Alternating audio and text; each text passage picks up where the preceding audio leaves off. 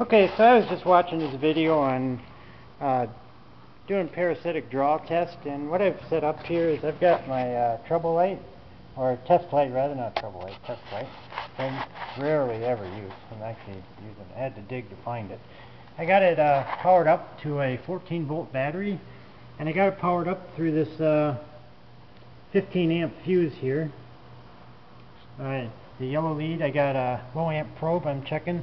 Before I even checked this, I checked it out with my Vantage here, and the test light here draws about 83 milliamps to keep it lit here, and I got some pretty light duty wires, so I might be even losing a little bit through these little test wires.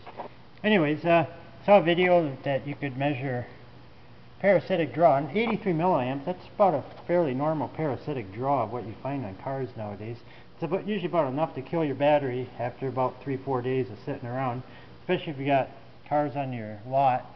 Typical cars don't get driven every day, get driven once a week or so, and when you go out there to start them, the battery's dead and then somebody's complaining. Anyways, the point of the test here was to see if I got my Vantage here set up on millivolts. I'm not sure if you can see that. It's right now it's registering 1 millivolt, and I got the test leads, one on each side of the fuse, and the point was here to see if you could measure parasitic draw through a fuse on a loaded circuit by measuring the voltage drop on each side of the fuse. And I just wanted to experiment here a little bit to see if this would work or not.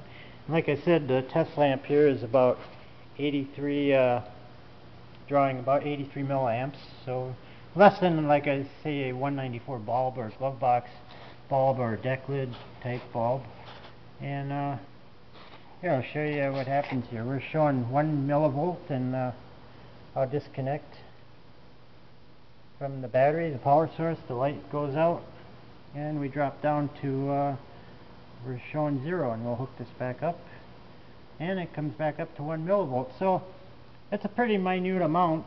I'm not sure how accurate this is. I don't like using, if you're checking parasitic draw, you know, you could the Vantage here has a built-in amp meter, and you could try pulling fuses and stuff, but a lot of cars nowadays you don't want to start pulling fuses and stuff because you automatically upset everything as soon as you pull a fuse, especially when you got something like a body control module or a radio that may have several power supplies. Pulling a fuse sometimes just leads to more confusion when you're trying to figure out what device in the vehicle is actually pulling the battery down. So I guess this works. I mean, I got it set up here. It's not in the vehicle. I figured this way I got my alligator clips on the fuse, and I got more alligator clips on the alligator clips hooked up to the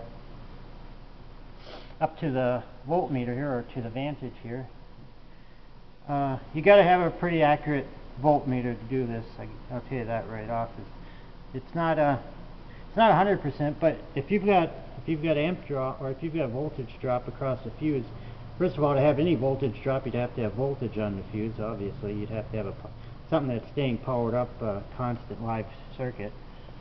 And then if there's something drawing on it, well, I guess anywhere you could test anywhere on just about any circuit, and you're going to find some resistance. It's just a matter of what you can find acceptable. Here you can see it's kind of switching back and forth between 0.8 milliamps and 1 milliamp. So, you know, I guess it's a worthwhile test. I mean, there's no perfect way really of finding parasites anymore. Using a low amp probe to try to find parasitic draw, to me, it's just, there's no way that thing's accurate enough. Even right now, I got that hooked up to my to the Virus here, and we're showing, it shows about 50 milliamps of draw from the test light, and I tested it before through the Vantage, through the built-in amp meter in here, and it was actually closer to about 83 milliamps. So right away you're off almost 30 milliamps by using this, and I did zero it out and everything, and even you fluctuate, I mean, this thing is so sensitive that even you move it a little bit and you'll start seeing some variations here. I just don't think an amp probe is a very good way of measuring parasitic draw. I mean, it's one way to do it without interrupting the circuit, but even to use the amp probe, you're still pulling fuses out. And if you don't want to pull fuses, I guess this is about the only method that's left is testing on both sides of the fuse itself.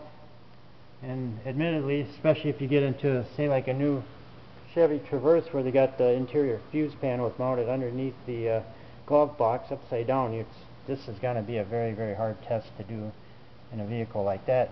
And even then, if you're doing it inside the vehicle, you've still got to trick the vehicle into thinking you got the doors closed and all this other stuff. So no easy way of ever doing a parasitic test, but this is just another option, I guess. And I guess there is actually something to it, that you can actually, we'll disconnect the one lead from the Vantage here, and